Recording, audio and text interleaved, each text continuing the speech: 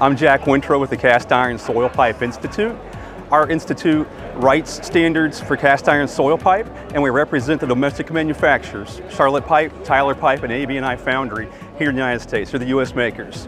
Our primary focus is standards writing and going out to code officials and inspectors and such, making sure we stay adopted in all the codes. And then our other half of what we do is educational based, with PHCC, Inspectors Association, code officials, whoever it may be that wants to learn about cast iron soil pipe and fittings. That's what we're here to provide, that education.